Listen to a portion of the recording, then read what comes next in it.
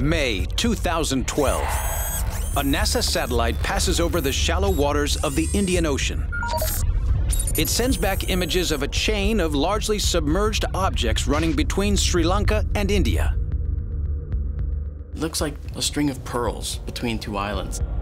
It looks to me like a rocky jetty, but this thing looks pretty big.